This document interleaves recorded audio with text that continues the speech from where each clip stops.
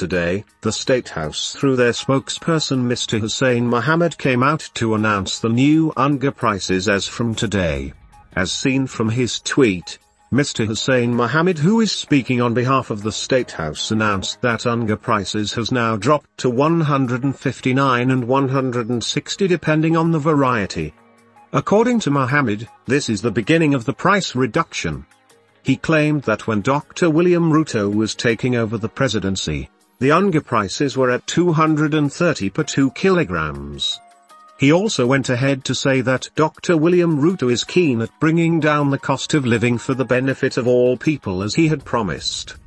Reacting to the news, Narok Senator Ledamo Olekina has blasted the government spokesman Hussain Mohammed for lying. Prices of Unga have dropped to 159.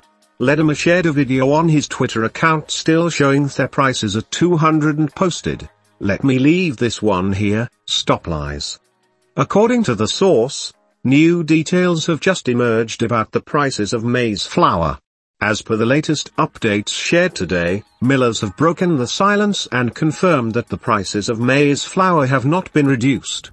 They have revealed that some brands are selling their 2 kilograms for over 200.